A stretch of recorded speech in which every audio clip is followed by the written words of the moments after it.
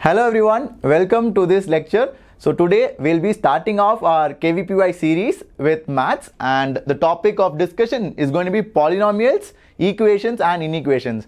I'm sure all of you are excited because KVPY is just round the corner and it is right time to start our preparation. So guys, today I have brought some really interesting and intriguing questions which will help you to enhance your concepts. Okay, so we'll start discussing them. But before that, let me introduce myself, as many of you may not be knowing me. So my name is Shimon Joseph and I'm a master teacher here at Vedantu. I've been teaching for almost 6 years now, mentoring over 5,000 amazing students like all of you. Like you guys, I also prepared for IIT, KVPY and all these exams and I cleared them. So that is a quick intro. Now let us see what we are here for. And guys, many of you may not be aware of this series that we have started because this is the first class. I would like to show the schedule of this. So for the SA stream means those who are in 11th standard, that is 10th moving to 11th students. For you guys, this is the schedule for this week, that is from August 5th to August 11th. Okay, so topics are math, physics, chemistry and your bio as well, because KVPY in 11th standard has bio as a compulsory subject to attend. So even if you are a computer science student, you need to be aware of certain concepts in biology in order to score a good mark. Okay guys, so we are helping you in that aspect as well. So please do make a note of it and press the notification icon so that you will be notified whenever a video is out. Okay, awesome guys, perfect. This is for the 12th standard students. So this is the SX stream which is meant for 12th standard students. I know some of you might be in 12th standard just wanting to know what is happening in 11th. So for you guys, this is the schedule for this week, and as you can see, you'll be starting off from tomorrow, that is 6th of August, with maths and goes on with physics, chemistry and bio, just like the 11th. Now you guys, if you are from PCM stream, that is engineering background, you need not attend the biology lecture because it is not a mandatory subject to attend. Clear? But if you are a student who is preparing for NEET and if your favorite subject is physics, chemistry and biology, then you can go and attend this biology lecture. It will be helpful for you guys as well. Okay? Perfect guys. Let's move forward. Now, before we get into the lecture, I know you guys are really excited to get into problem solving, but before that, if you want to connect with us, all the faculties at Vedantu and all the academic mentors who can guide you through your journey of IIT JEE preparation and KVPY preparation, please do join this link. This is a Telegram link. You can post your doubts, you can post questions, you can interact with your peers as well. So there are lots of benefits. You can talk to teachers, you can talk to your peers, you can talk to academic mentors who can guide you in the journey.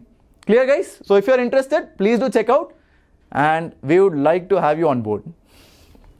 Okay, now guys, if you want this to spread to all your friends, do like, share and subscribe to our channel.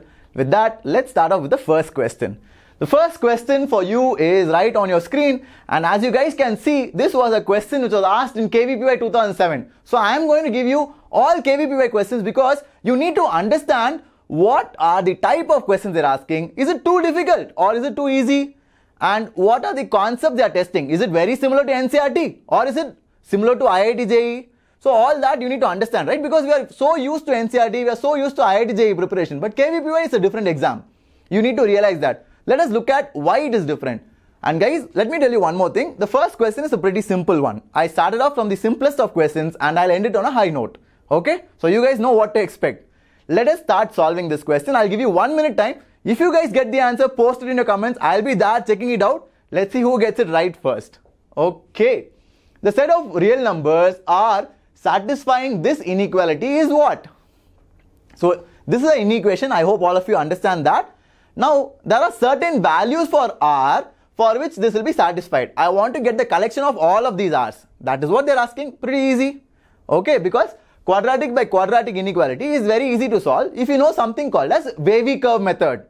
I hope all of you know wavy curve. So that is a hint which I've given you. Now try to work on that and let me know what is the answer. Okay, let us go ahead guys. Let's go ahead and see what is the answer for this. I think some of you might have answered already. Let's look at the answer.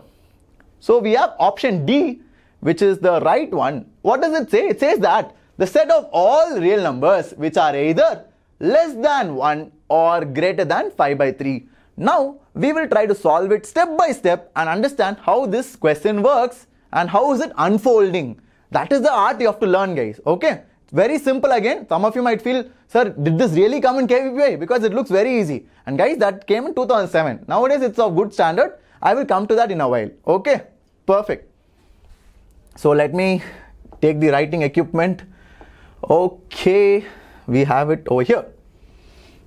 Let me move this around. And this is a question, right? 3r square minus 8r plus 5. So guys, if you are someone who cleared 10th standard, you must be very well aware of the fact that this numerator can be factorized. How do you factorize the numerator? It is very easily done because I can split the middle term, something which I learnt in my lower class, and very obvious because 3 into 5 is 15 and 15 can be split with a sum of 8. Obviously you can do it. How do you do it? Minus 3 and minus 5, isn't it? So let me write that down for you. So I can write the numerator as 3r square minus 3r minus 5r plus 5. This is my numerator. Okay. So how does it factorize? I'm sorry for the double color. I think I should probably take one color. That's better. So this is going to be 3r common. You'll have r minus 1 minus 5 times of r minus 1. Okay. So it separates as 3r minus 5 times of r minus 1. Is that clear, guys? Pretty easy. So the now numerator became like this. Now let us analyze the denominator and see if something similar can be done. Because if something similar is done to the new denominator as well, I can very easily use something called as wavy curve method. Because if I have all linear factors as a product and as division, I can easily use wavy curve. And if you guys are not aware of wavy curve, this is not the right place to do it. I would recommend you to go and refer a textbook. Okay, so let's get started. What do we have here in the denominator? I again have a quadratic equation. So I'm very happy because quadratic I've been learning right from 9th, 10th and even in 11th I've done it. So I have good confidence in that. Okay, so let's see how do I reduce it. So 4r square minus 3r plus 7. So first thing I analyze is my a, that is coefficient of the leading term. What is the leading term here? R square is the leading term because it has a degree. And now that leading term's coefficient is 4, which is positive. So 4 is positive. So it is an upward opening parabola. And now I want to analyze the nature of roots.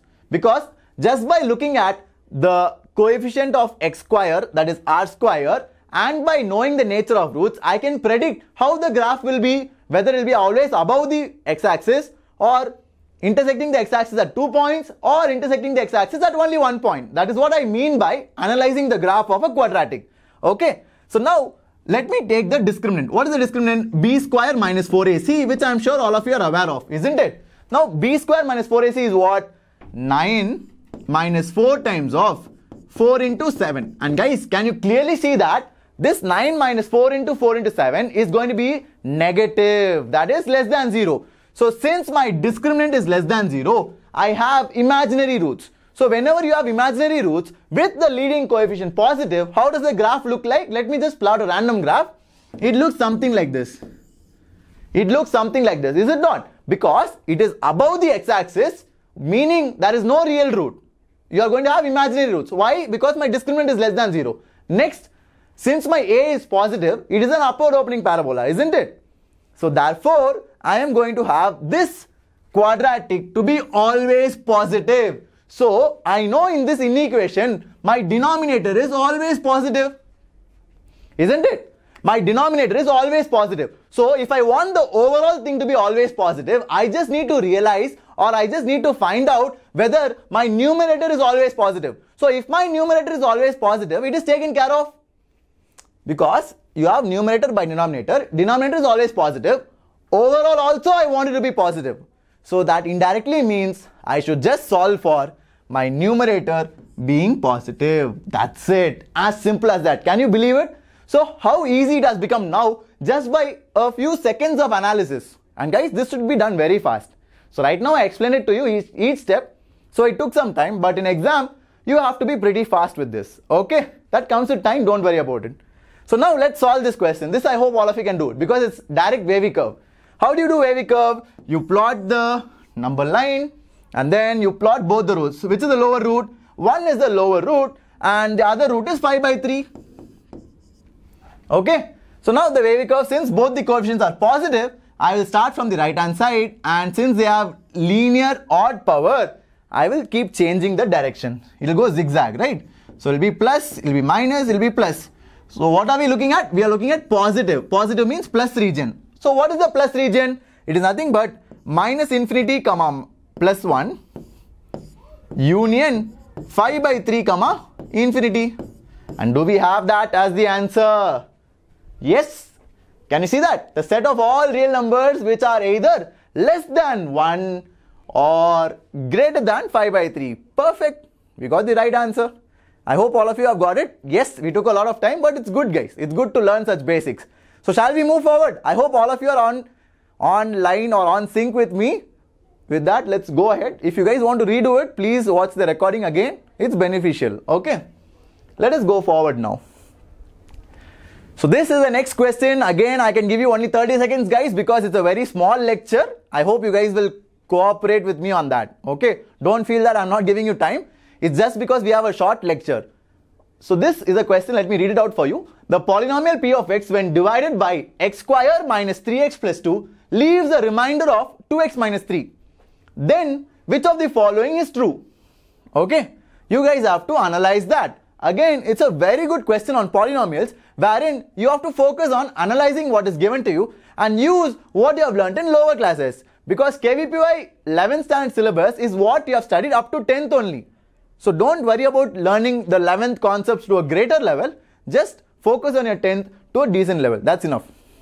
Okay? Perfect. So let me just give you 20 seconds to be fair, and then I'll get started. And I'm sure all of you would have answered by now. So let us get going, guys. Let's get going. So the answer for this question is going to be what? It's going to be option A. So let us look at why it is option A, which is the right one, and why not the others. Okay. So let's try to analyze it, guys.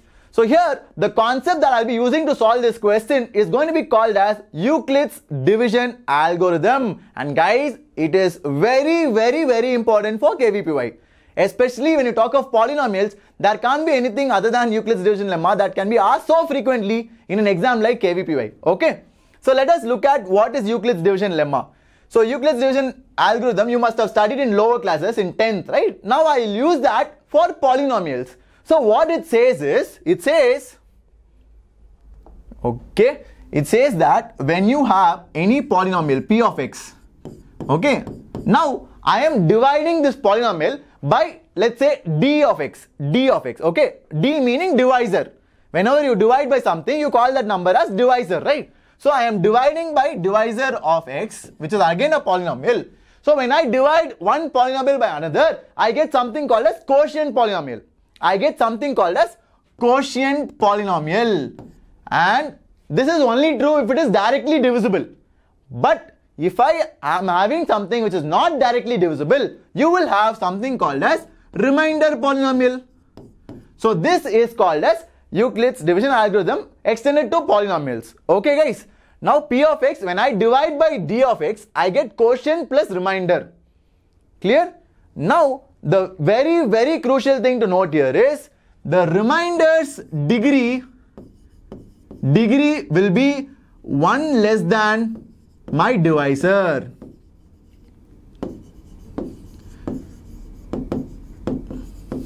Divisor is what? D of x. That means if I have a quadratic here, my remainder can at the maximum be a linear polynomial. Are you guys able to follow? Let me give you a very simple example, guys. So let's say I divide 11 by 5. So how do I write it? I write it as 11 is equal to 2 into 5 plus 1. Getting it? I write 11 as 2 into 5 plus 1. I'm explaining with numbers because you guys can correlate to it very easily. Okay. Now the same thing. Can I write it like this? 1 into 5 plus 6. Does that make sense? How can my remainder be greater than the divisor? That is absolutely not allowed. You cannot have your remainder greater than your divisor, right? That is why I need to make sure it is 2 into 5 plus 1. So that my 1, that is my remainder, is always lesser than 5. Getting it? Are you all clear? So that same logic is extended there. So the degree of my remainder polynomial should always be 1 less than my degree of divisor. Okay. Now, is it always necessary for it to be 1 less than? No, it can be 2 less than, it can be 3 less than, it can be 4 less than, but at the maximum it can be 1 less than the divisor. I hope that's clear now. Very good concepts. Please make a note of it if you haven't. Okay. So guys, I need to erase it. I hope that's fine with you. If you want to make a note, please pause the video and look at it. I'm going to erase it. Perfect. Let me solve it now. So here we have P of X, and now it will be very simple for you. So you guys can try it along with me. I want everyone to try, okay? Because I have given you the theory, I have given you the concept. You guys can rock it, I'm sure. Okay? So it is divided by this one. So this is what? This is my divisor polynomial. Okay? So divisor polynomial will come here. X square minus 3x plus 2. Okay? Into Q of X. What is Q of X? Q of X is my quotient, of which I have no idea absolutely whatsoever, because my P of X is not given, right? They didn't say anything about P of X. So how will I know my quotient? There is no way you can know this. Okay? Q of X is absolute mystery. Only God knows what it is. Okay? So now let's move forward and write the remainder. What is the remainder? Remainder is 2x minus 3. Okay? Perfect. I hope all of you have got this step. This is P of X, a polynomial which is written as divisor into quotient plus remainder. Perfect. Very easy. Directly fit into that Euclid's division algorithm. Now let us solve it. Now I want to know what is P of 1. Why do I calculate P of 1? Guys, I just want to know what is the sign of P of 1 and what is the sign of P of something else, so that if they are of opposite sign. So if let's say 1 is here and let's say some other number, let's say 2. So 1 is negative and 2 is positive. That means obviously between 1 and 2 there will be a root. Obviously between 1 and 2 there is a root. I am trying to use this logic over here because I can calculate P of 1. You can ask me, sir, how can you calculate P of 1? When you don't know Q of X, how can you go and calculate P of 1? But guys, think about it. When I put 1, right, this will become 0. So 0 into Q of X, Q of 1 will anyway take it forward, right? 0 into Q of 1 will make it 0. So whatever Q of 1 is, I have no idea. But luckily for me, this becomes 0, na? So it makes it 0. So I will have 2 into 1 minus 3, which is minus 1. So P of 1, like I said here, is actually negative. Now let me try P of 2. How did I get P of 2? How did I guess I should put 1 and 2? Because look at this. Factorize this and see. This is nothing but x minus 1 into x minus 2, na? So if I substitute 1 and 2, I know that my Q of X will be gone. And that is something which I want, right? So if I put 2 also, it will be 0 into Q of 2 plus 2 into 2 minus 3, which is plus 1. That's it. So I know P of 2 is plus 1, P of 1 is minus 1. Obviously, there has to be a root between 1 and 2. Why? Because all polynomials are continuous functions, so they have to cross that point. That is a property of continuous functions, which you guys might learn in 12th standard, so don't worry about it. Polynomials are continuous. You can take it as a fact. Okay, good. So I hope all of you have understood it. So that is why the answer is P of X must have a root between 0 and 3. So pakka between 0 and 3 you will have a root. And that is why 1 and 2, right? Obviously 1 and 2 is between 0 and 3. So it's the right answer. Clear? So shall we move forward? All of you, I hope you have got it. I'm going to erase it and then move ahead to the next one. And guys, if I am blocking the view, please do let me know so that from the next video at least I'll stand in the corner. Okay, let's go ahead. Next question. Let's go faster, guys, because we have a lot of questions to cover but very less time. So if you guys can work faster, do let me know in the comments and in the chat so that I can bring more such nice questions for you. Okay, so again, this question, let me give you a hint after probably 20 seconds. Right now, I want those who sincerely want to try it out.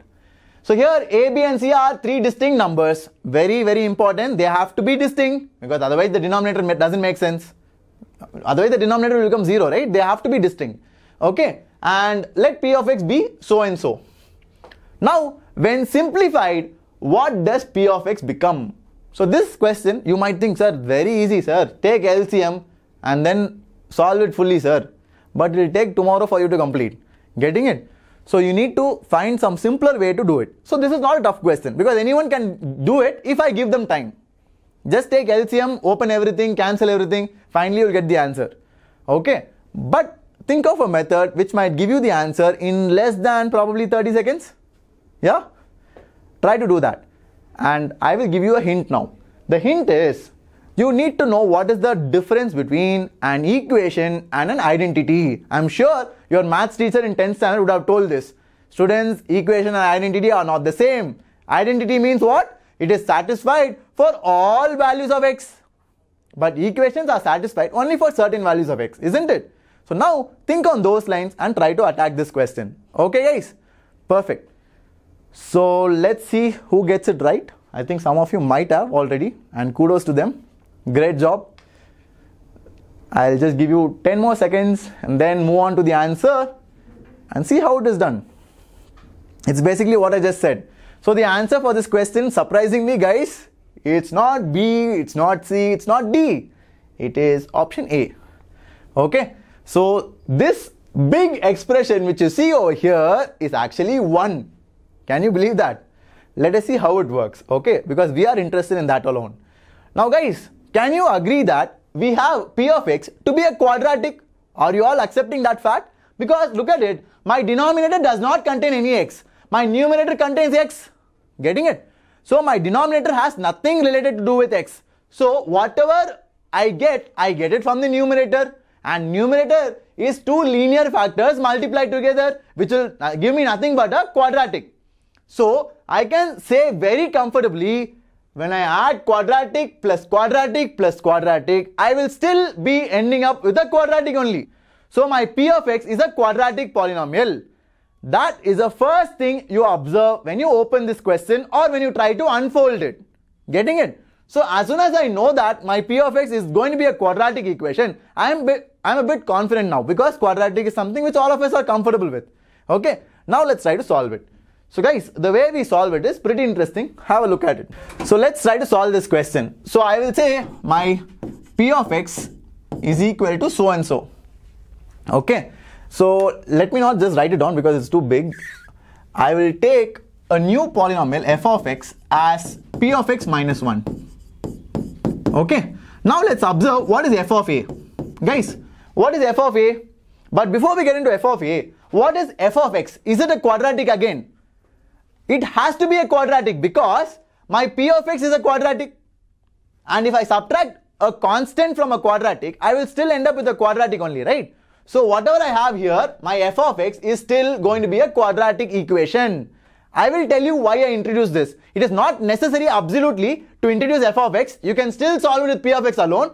But for some of you who want no confusion but only clarity, this is a better approach. And that is why I have chosen this. Okay. So guys, let's say what is f of a.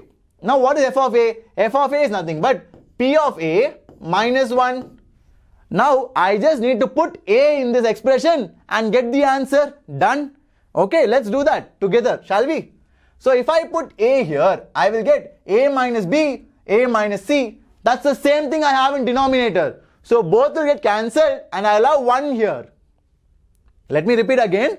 I'll have a minus b, because instead of x I am putting a, right? So I'll get a minus b times of a minus c, which will cancel, and I'll have 1 over here, isn't it? And if I put a here, it will be 0, because numerator I have a minus a. So this will be 0. Similarly here also 0. So I'll have 1 plus 0 plus 0, which is 1. So P of a is 1 minus 1 will be 0. So can I say my a is a root of f of x? Can I say my a is a root of f of x by factor theorem? Yes. If a is a factor, x minus a is a factor of any polynomial, then if I substitute that, it should be giving me 0 as the value, isn't it? So I can say a is a root of f of x. Similarly, if you observe f of b, that will also be 0. You can do it yourself. So can I say b is also a root of f of x? And guys, please keep in mind, your f of x is a quadratic. Because P of x is quadratic, I subtracted 1 from P of x. So when you subtract a constant from P of x, you are going to end up with a quadratic only, right? It's not going to change much.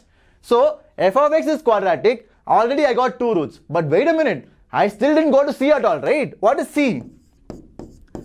f of c is what?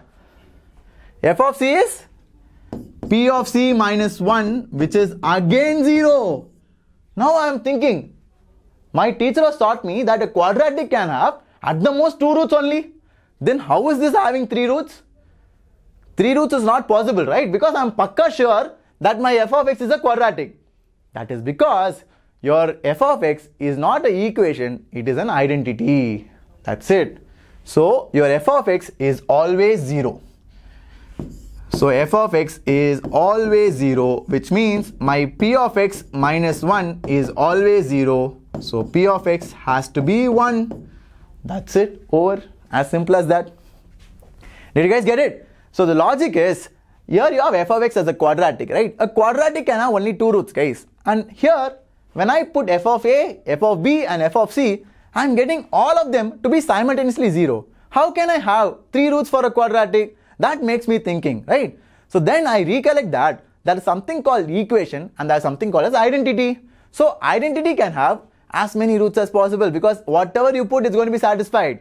So here the f of x we have is not actually a quadratic equation, rather it's an identity. So my f of x is always 0, and that is why my p of x minus 1 is 0, because f of x is p of x minus 1, right? So it implies that my p of x also is an identity, which is 1. Getting it? Clear? So shall we move forward? Everyone fine with it? Good question, right? Perfect, guys. So let us go ahead and see some more. I brought some really interesting ones for you. Please do watch it if you didn't get it again. Okay. So next question for all of you is right over here. Brilliant one. So guys, there are 5 real numbers. Let's say x1, x2, x3, x4, x5, and they all obey this equation. Now, if they obey this equation, I want you to find the value of x1 plus x2 plus x3 plus x4 plus x5 by 2. That is what I want you to find, and this was asked in 2008. It's a very good question, okay? And some of you might know how to solve it. Just think about it, give it a try for 20 seconds. I will tell you the approach. And guys, again, sorry for the less time because we need to cover some ground. That's the only reason, okay? Perfect. Maybe you can pause it and then do it. That'll be fine. You can maybe pause it and then join me later on. That'll be good for you. Okay, so let's move forward. Let's look at the answers. I know some of you might have already given a try and answered it. If someone got B option, brilliant guys, very good job. That's the right answer. So B is the correct answer. Let's see how to solve this question. Okay, so guys, this is a very lengthy question, so I'm not going to take every term. I'll just tell you by taking only the first term. Okay, I can't solve completely. It's a very lengthy question, right? So let me just take the first term. So what I do basically is I start off with this expression because that is what is given to me, isn't it? So I start off with this given expression, and what I do is I multiply this 2 to the left hand side. Okay, so it's better I write it down because I don't want to confuse you guys. Maybe I'll write it down. So what do I have? I have 2 root x1 minus 1, and then what do I have? Plus this 2 is coming to the left hand side, right? So 2 into 2 will become 4. So 4 root x2 minus 4 plus 6 root x3 minus 9 plus 8 root x4 minus 16 plus 10 root x5 minus 25 is equal to x1 plus x2 plus x3 plus x4 plus x5. Okay, so now what I'll do is I'll take all of these to the other side. Okay, so all this I am taking to the right hand side, and that I am writing now in the left. Okay, so let me write it down. It will be x1 minus 2 root of x1 minus 1 first term, then x2 minus 4 root of x2 minus 4. Getting it? Are you getting the hang of it? It's pretty interesting the way you do it. Okay, the next term will be x3 minus 6 root of x3 minus 9. Okay, and the next one is x4 minus 8 times of root of x4 minus 16 plus x5 minus 10 times of root of x5 minus 25 equal to 0. Now look at it carefully. I'll do some manipulation here. So can I write this x1 as can I write this x1 as, wait a minute, let me erase it carefully so that I'll write this x1 as x1 minus 1 plus 1. Okay. What is the beauty of it? This x1 minus 1, can I write it as root of x1 minus 1 whole square? Now do you see what I did? Now do you all understand? What did I do? x1 was there, I wrote it as x1 minus 1 plus 1. Okay, first thing. Then x1 minus 1, I wrote it as root of x1 minus 1 whole square. Why? Because then these three combined will be what? Will be root of x1 minus 1 minus 1 whole square. Do you see that? That is the beauty of this question. Likewise, you can reduce every term, guys. Likewise, you can reduce every term. So next, what will I do? x2 is there. No, I will subtract 4. I will add 4. Okay. So what will happen? This will become x2 minus 4 root whole square plus 4 minus 4 times of root of x2 minus 4. So that will reduce as root of x2 minus 4 plus 2, not plus 2, minus 2. Minus 2 whole square. Did you all get it? Are you able to see that? So root x2 minus 4 whole square is what? X2 minus 4. Plus 2 square is plus 4. Minus 2ab. Are you all able to see that? The same way, I can continue this as well. So this will be what? Root x3 minus 9 minus 3 whole square. Next one will be plus root x4 minus 16 minus 4 whole square plus root x5 minus 25 minus 5 whole square equal to 0. They are all real numbers, right? They are all real numbers. How can the squares of all the real numbers add to give 0? How can the squares of all real numbers add to give 0? Only possible when each of them is 0. Only possible when each of them is 0. So what does that mean? That means root of x1 minus 1 is equal to 1. So what is x1? x1 is equal to 2. That's it. Now root of x2 minus 4 is equal to 2. So what is x2? x2 is equal to 8. Getting it? So what will be x3? x3 minus 9 is equal to 9. So x3 is equal to 18. That's it, over. What is x4? x4 minus 16 is equal to 16. So x4 is equal to 32. What is x5? x5 is equal to 50. Because 50 will give you the answer, right? 0. That's it. So now add them up. What is that? 2 plus 8 plus 6, 18, right? 18 plus 32 plus 50 divided by 2. That's it. Divide by 2 and tell me the answer. No, what is that? 1 plus 4 plus 9 plus 16 plus 25. It's a sum of first 5 squares. So it is what? 5 into 6 into n into n plus 1 into 2n plus 1 by 6. Answer is 55. That's it, done, over. I hope you guys are getting it. Good question. All of you liked it? So guys, that is how you solve it. I hope all of you have understood it. I know it's a lot of solving and it might be clustering over here. So please go through it step by step. You will get it because it is basic algebra only. I'm just collecting terms. And what is my main intent? My main intent is to express it as squares. Sum of squares if they are 0.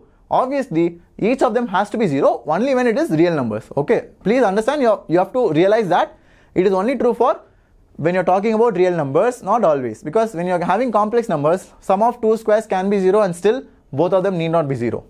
Okay. Perfect. So guys, I hope it's clear. Go through it. Probably I'll move a bit back. Take a screenshot, go through it and let me know if you have any trouble in this. Okay. Perfect. So yeah, let me move on to the next question. So next and the final question for all of you is over here. This is the last one and I chose it at the end because it's a pretty brilliant question. Okay, so let us have a look at it, guys. So what do we have here? You have a polynomial p of x is equal to 1 plus x square plus x cube and so on all the way up to x power 5.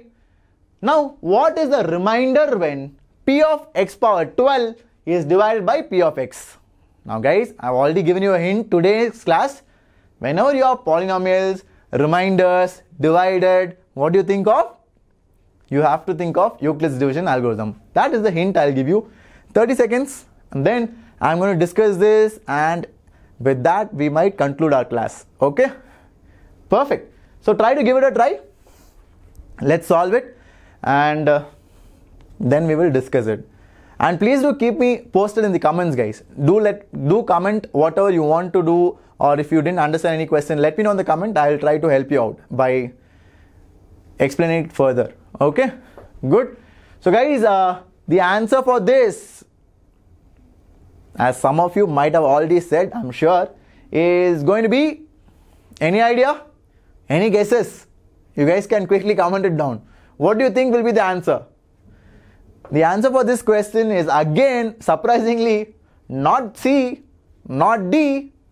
It is not A as well. It is option B. Okay. So option B is the correct answer for this question. Let's see how it is done, guys. It's a brilliant question. That's why I kept it to the last. It's a very good question. Quite unique. So let's try to see how to solve it and learn something new. So guys, here P of x to the power 12 is what I divide with P of x. Okay. So if this is my polynomial, this is my divisor. So divisor into quotient plus remainder. Okay. Is that clear? So now I just need to find my remainder. That is the question. Okay. Are you all aware of it? Now my P of x is what? My P of x is a 5th degree polynomial. My P of x is 5th degree. Isn't it? Are you all able to acknowledge that? Because look at it, guys. It's a clear polynomial. It's a very clear polynomial, right? Very clear. You can't get more clearer than that. So here, as you can see, the degree is 5. What is degree? Degree is the highest power of a polynomial. And highest power here is 5. So this is 5th degree. So now, I have taught you Euclid's division algorithm. What does it say? It says that my R of x can be at the most 4th degree. Okay. So at most 4th degree. Isn't it? Perfect. So at the most, R of x can be 4. All these you have to keep in mind. Now, let's analyze P of x further. Let's analyze P of x further. Now, one thing which you guys must have noticed is, some of you would have guessed, I'm pakka sure. I'm very sure because all my students say the same. Sir, this is GP, sir. Isn't it? I'm sure some of you have done it. Okay, so this P of x is absolutely a GP. You guys are right on the dot. So let's try to use the GP formula and reduce it and see what happens. Because when you use the GP formula, right, you will get some new insights. I want you guys to realize that. Okay. So let's take some new insights. What do we have here? So this will be 1 minus x to the power 6 by 1 minus x. Is that correct?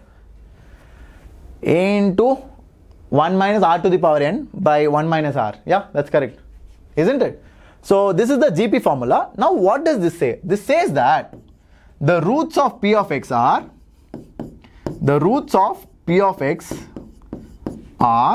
let's say alpha 1, alpha 2, alpha 3, alpha 4, alpha 5, which are the 6th roots of unity. Which chapter did we study this? Which chapter did we study this? We studied this in complex numbers.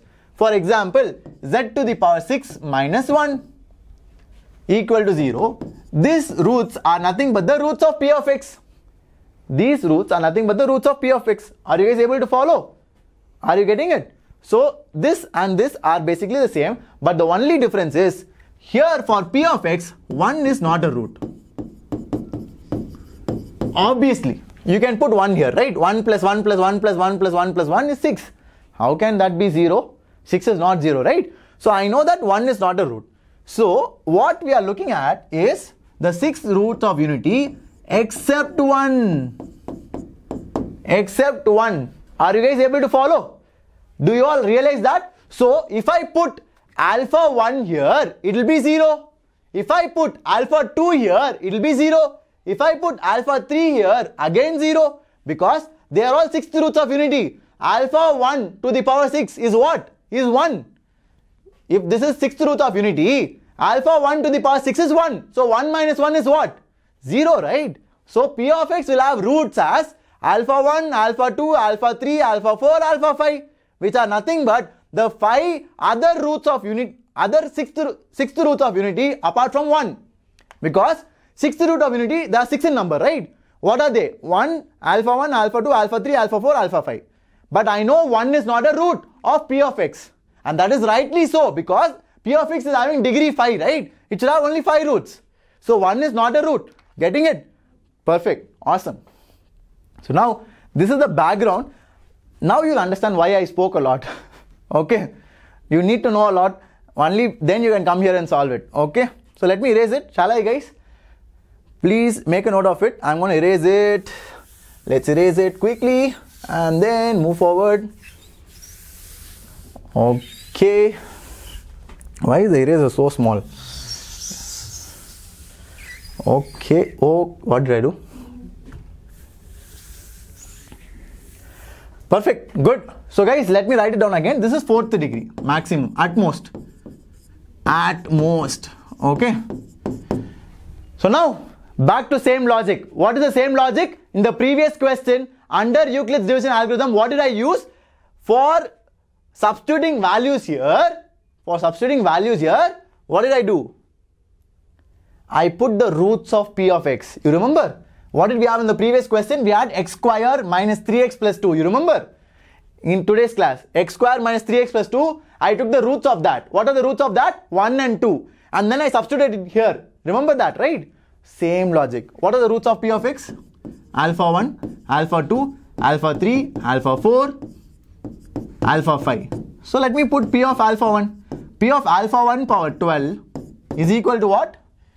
P of alpha 1, Q of alpha 1 plus R of alpha 1. Okay? Are you guys able to follow? Now, what is R of, this will be 0, right? This will be 0 because alpha 1 is a root of P of x. So root means what? When I substitute that value, it will give me 0. So this will be 0. So R of alpha 1 is equal to P of alpha 1 power 12. What is alpha 1 power 12? It is 1. Because alpha 1 is the 6th root of unity. So alpha 1 power 6 is 1. So alpha 1 power 12 will also be 1 only. Getting it? So P of 1 is what? P of 1 is equal to 1 plus 1 plus 1 plus 1 plus 1 plus 1, which is 6. So 6 is equal to R of alpha 1. Getting it? Are you all clear? Now, what do you think will be R of alpha 2? R of alpha 2 will also be 6. Because alpha 2 power 12 will also be 1. P of 1, we already know it's 6. P of alpha 2 is again 0. So R of alpha 2 will also be 6. R of alpha 3 will also be 6. R of alpha 4 will also be 6. R of alpha 5 will also be 6. Now guys, similar to the previous question, how can I have 5 roots? Because don't look at it as 6. You guys might be thinking, sir, how is alpha 1 root of R, sir? What are you saying? Now think of it like that. Let's say I take f of x like the previous question. I'll take it as R of x minus 6. Now you will understand. I'll take f of x as R of x minus 6. Now, what is f of alpha 1? Do you guys agree it's 0? Do you guys f of alpha 2 is also 0? Do you guys agree that f of alpha 3 is also 0? Alpha 4 is also 0? Alpha 5 is also 0? So, f is going to have 5 roots. F is going to have 5 roots. What are the 5 roots? 1, alpha 1, alpha 2, alpha 3, alpha 4, alpha 5. Okay. What is f of x? F of x is R of x minus 6. Now, R of x is a polynomial of degree 4. Now, R of x minus 6 is also going to be a polynomial of degree 4 only. Getting it? So, when it has a degree 4, how can you have 5 roots? That is not possible. So, f of x has to be an identity. And what is that identity? F of x has to be 0. So, if f of x is 0, then R of x will be 6. That is how you solve it. Brilliant, right? It's a very, very good question. I liked it. Okay. So, I hope all of you are excited and you learned something great today. So, guys, stay motivated. That is the biggest thing you have to have in your 2 years of preparation. And stay connected. You can join our Telegram group. I would really like to interact with all of you. and get to know more questions, discuss some really good ones, and keep learning. Okay, so guys, this will be the last question. I think I have already taken a lot of your time, so let's get going. So with that, it's done. Okay, we have one more. Probably you guys can take it as homework and post the solution. Guys, this one you can take it as homework. I'll probably edit out the solution slide. I'm not going to show you what is the answer. Just take it as a homework, and probably maybe in the next class I can do it, or I will put it down in the comment box. So take a screenshot and do it in the free time. So guys, one huge surprise announcement for all of you. So those who are going to coaching classes, those who are not free in the evenings, who can't attend our KVPY regular course, for you guys I have brought something really interesting, and with the help of our management, we have launched a mock test series for all of you. So this mock test series is very beneficial, guys, because it is going to be of the same pattern as KVPY, which not many are aware of. Okay, KVPY is a government exam, so it's very hard to predict what will come up, what to expect in the actual exam. So if you want to get a hands-on experience of it, please do check out this course. Okay, so I'll be sending you the course link tomorrow's class, so please do watch out for that. Okay, because this year the exam is online. I'm sure all of you are aware of it. So whenever you have an online experience, it's beneficial. So we have 2 part tests. So we break the entire syllabus into 2 portions, conduct half of it, so that you can have an overall understanding of it, and then 3 full tests, and that should be enough, because KVPY you just have 3 months, right? So 5 full tests, 5 tests totally is good. And the best part is the analysis. So you get to write with almost all your peers across the country. You can know where you are standing, where you are lagging, which areas your friends are scoring better than you. So that analysis report will be given to you in our Vedantu portal. Okay, and guys, it's available for a very reasonable price. It's just $1,000. You can check it out, and I'll give you the course link definitely tomorrow. So yeah, this is the Telegram group link. Please do join if you want to interact with all of us. And as always, like, comment and subscribe. That keeps us going. I would really like to receive your comments and let me know what you felt could have been better. Any suggestions like tougher questions, you can always let us know. Okay guys, and please keep in touch. Meet me in the next class, that is tomorrow. Till then, take care. Bye bye. See you in the next one, guys.